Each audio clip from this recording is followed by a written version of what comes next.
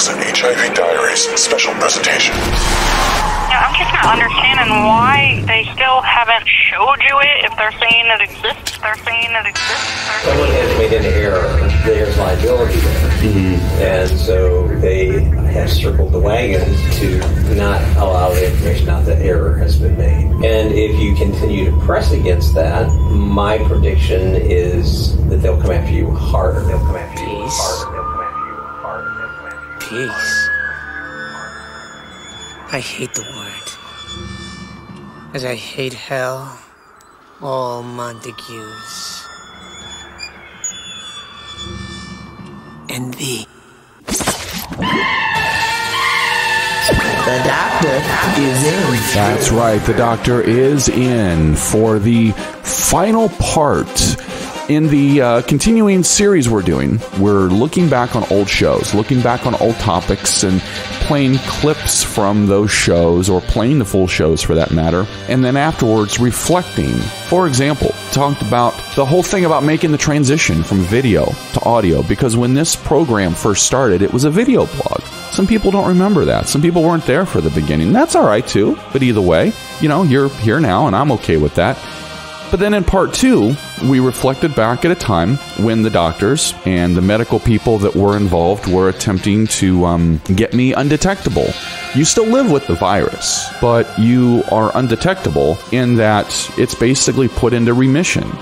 And that's a nice thing to have because, you know, when I got diagnosed originally back in June of 2017, I remember being so incredibly nervous, like, oh my God, I thought it was over, I thought it was the end, and did not realize how much had changed medically. Had no idea. Then I got diagnosed and all that, and had to go to a clinic, and when I went, I was given an option. The option I was given was I could go to one hospital in Toledo here called Mercy, or I could go to another one called the University of Toledo Medical Center. And they had a Ryan White Clinic inside. And here was my philosophy on why I chose to go to UTMC Ryan White. My philosophy was that in the event that there is one day a cure, or something along those lines, that more than likely the university hospital, because it's a learning hospital and testing hospital to a certain degree, that they would more than likely be one of the first to get it. That was how I approached it. And as you saw in part two, there was some complications.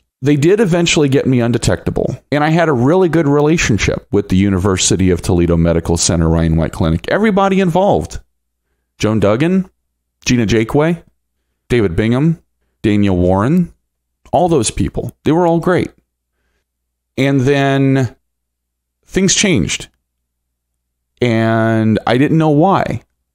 I was kind of kept in the dark, you know, and that should have been the first sign. That really should have been the very first sign that something was wrong, but I didn't really know what was going on. Come to find out, the person who was taking care of me at the time claimed that I had done something, and a decision was made without consulting me, without talking to me. I didn't even find out about this particular situation until much later on when the state of Ohio got involved. And so a decision was made to give me another doctor. And the doctor that they gave me was a guy by the name of Dr. Michael Ellis. And things did not get off to a good start anyway. He always seemed like he was really uncomfortable. It was very strange. You just kind of had to be there. You know, it was one of those you had to be there deals. So I have Michael Ellis. And around this same time, things start to shift in a lot of different areas as well. A lot of things started to come unraveled in a lot of areas of my life, my personal life, private life, medical life. And there was a lot of stuff, just stuff. March of 2019. Suddenly there's this doctor's note that doesn't exist. And I could prove it, literally, because I had the information in my car. So I have a meeting with somebody about it. And we sit down, and this person starts explaining everything to me. And they pull out this paperwork I've never seen before. Where did you get this? Oh, well, they faxed this over. They did. Never told me about it. So then I go to the UTMC Ryan White Clinic, my caseworker, Gina Jakeway, and I explained the whole thing. And she's like, all right, let me take a look at it. And then Gina Jakeway stops returning my phone calls. And so then I show up at the clinic because my whole thing is, look, we have fraud here and you don't seem to be the least bit bothered by it. Well, now she's not coming out to visit me. So I said, okay, I'm coming back and I'm not going to leave when I come back until I see her. Well, what do you mean? I'm going to sit out in that lobby out by the snack machine where there's tables, and I'm going to sit there and I'm going to eat my lunch, and I'm not going to leave until I see her. I'll see you in 20 minutes. That's where I'll be. And I did. And I went out, grabbed some takeout, came back, sat and had my lunch, and I didn't leave. Half hour passed. 1 hour passed. 2 hours passed. It got to be about 2.5, 3 hours later. And finally, she shows up. And I said, Gina, what's going on? It was like the air had just been taken out of the room. And she's very quiet and she's very kind of reserved, I guess, to a certain degree. And she says, look, you're just going to have to go along with this. And I said, there's fraud. Give me a new note or else. And I walk out. Because at this point, I was pissed. You're okay with fraud? How dare you? The next thing that happens is now she's doing everything she can to make this go away. And she's now involving my psychologist, David Bingham. And we start talking, basically saying that I was doing a good thing by standing up to these people, right? And at one point referring to one of the people that was involved, because one of the people that was involved in orchestrating this fake doctor's note story was a former HIV care case manager, and referring to this person as somebody with half-baked knowledge. Suddenly, David Bingham's attitude changes. Now he wants me to just go along with this fraud. And I got all of this on tape. So I was sitting on a lot more than what they were giving me credit for. And I was more aware of what was going on around me than what anybody realized. I just had enough, and I had had my rights violated. Because contrary to what some may think, and I want to make this clear, this had nothing to do with administration of medication. And it had nothing to do with, quote, staying compliant, as I've heard it referred to in some circles.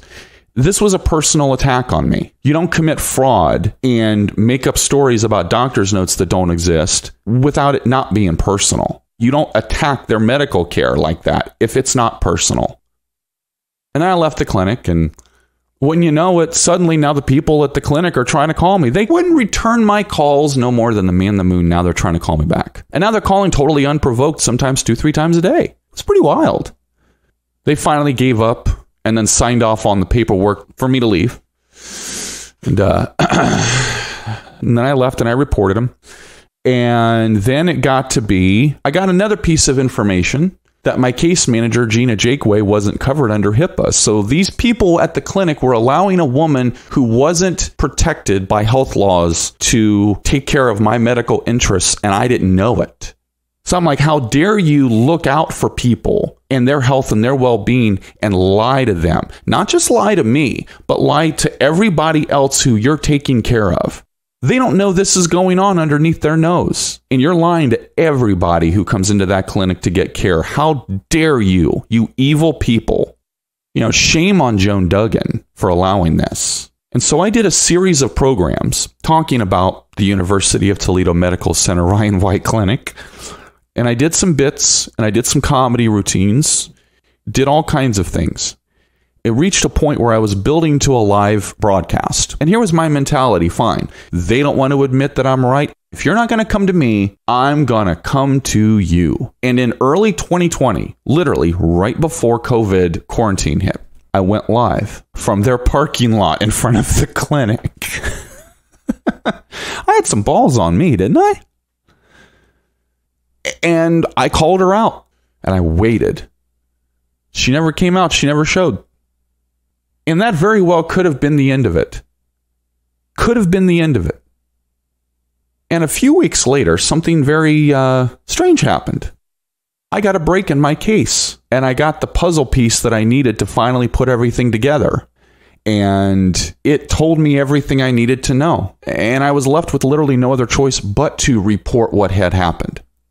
And then I want to say a couple weeks later, COVID hit and everything got shut down. So I get this letter in the mail stating that the case had been closed again, blah. I'm like, dang it. Shit, So I'm holding this in my hand and I'm like, man, I can't believe this. It's clear. So I go and get in my car and my phone rings and it's a number I don't recognize from a state that I know no one in, by the way. And it's an investigator, independent investigator, hired on behalf of the U.S. Department of Health and Human Services about my case. And we had a really good discussion. They said, well, what happened here? Blah, blah, blah. So then I explained the whole thing. And I even did research on the person because I had been lied to and misled so much. I had to do research on the individual. So I kind of bought some time so I could look him up, and very prominent individual. So I was more than obliged to speak with this person. And I explained the whole thing. And my case got reopened because of this personal attack on Facebook. So then my case not only got reopened, but my medical paperwork got a second look. So this paperwork that all of this information was based around was signed by my then doctor about doctor's visits that never happened. And it was discovered that, holy smokes, turns out there was a violation of privacy that did take place. And on April 24th, 2020, finally, we have it on paper that my privacy was indeed violated. And I can prove as well that the paperwork fraudulent. I was right. I've come to the realization that nothing will ever change what happened. Nothing will ever turn the clock back. March 2019 was when the fake doctor's note story showed up, and my life was turned upside down, and those who were involved in what happened to me blew up my medical care. It took just over a year to finally get answers on paper as to what happened, but I hung in there and I never let down. And I don't let down, especially when I know I'm right. I don't let down. I'm an asshole when I know I'm right. And people can say what they want about that, but look, sometimes you got to do what you got to do to get answers, and you can't be afraid. You just can't be afraid. You have to stay determined. You have to stay on point. Do not let down. When you attack someone's medical care and you attack someone's counseling, how do you expect it to be taken anything other than personally? I don't trust anybody to take care of my medical care anymore. Yeah, I've got a doctor and he hasn't done anything wrong by me, but I don't trust him. I don't. I constantly have one eye looking in the back of my head when I walk in his office because of what happened. I don't trust anybody to take care of me medically anymore because of this. This is what I lived through, and then people couldn't understand why I was so screwed up in the head. Gee, I wonder why. Damage has been done. But that doesn't mean that something can't be done to see to it that something like this doesn't happen again. He has no business practicing medicine. I don't care how good he is. And I've made the decision I'm going to pursue something against him. I don't know what yet, but I'm going to. Because now that I can prove that something happened, yeah, I'm definitely going to. This man needs to be stopped. His license needs to be revoked. And that clinic needs to be shut down too. And see to it that this never happens again to anybody else. It's sick, isn't it? So thank you so much for joining us for the Reflection series. We really, really do appreciate it. Sometimes we reflect back with a little bit of a different philosophy. We reflect back with a little bit of a different attitude. Sometimes we look back and reflect and say we're going to do legal action. But we reflect, and time does change people and time does change things. And ultimately with the Ryan White case, I still have to live my life. I still have to proceed. And, a lot of things are happening out in the world right now. And who's to say from one day to the next what's going to happen? None of us know, None of us really have an idea. But what I will say is this. Nothing is guaranteed in life. Nothing is for certain. But if you embrace it while you can and live it out and live your life like every day is going to be your last, you might be surprised what happens. Hi, you've reached Danielle Warren, nurse practitioner with infectious disease. If you're unable to get through to me and I'm not returning your call within the hour, you can call Mary Bowles at 419-343. Have a nice day. Have a nice day.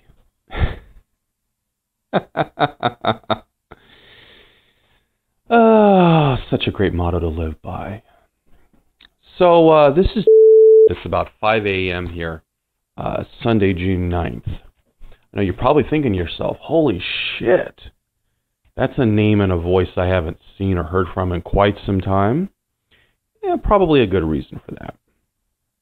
But I'm sure you've gotten wind of some of the things that have been going on lately. And I want to just, long story. I'm not going to get into the whole thing here. It'll just take too damn long.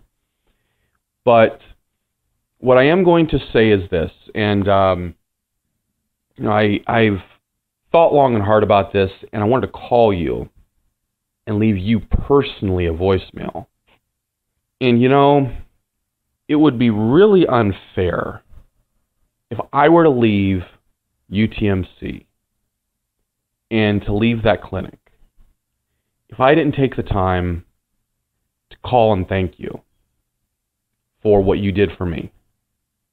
Putting aside my issues with Gina and putting aside everything else that's happened with Dr. Ellis and everything else. There was a time in my life where I know I bugged the shit out of you. I know I did. And I don't even need to think about it.